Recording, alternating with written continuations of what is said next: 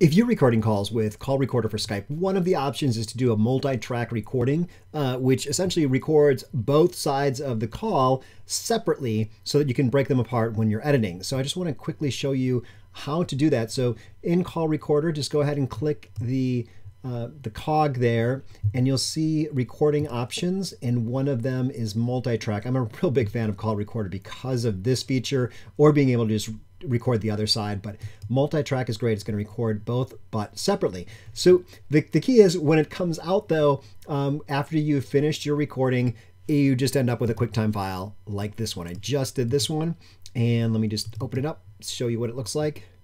Here it is, and you go through, oh my God, my cat's in the corner. You can see here that it's just me. However, there is something called Ecamm Movie Tools, and I'm going to pull that up. Movie Tools.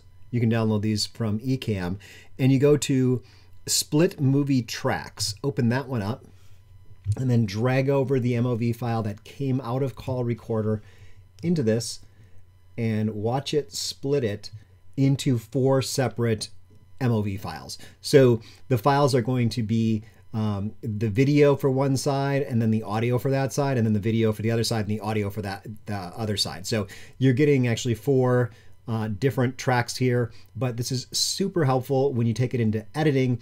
You can see an example down here where you can see I'm on a different timeline than the other person in the interview, and also my audio is on a different track. So it's really easy to keep these things separate, to do color correction on one of them, to be able to change the if the audio is off by a couple of frames, to fix that.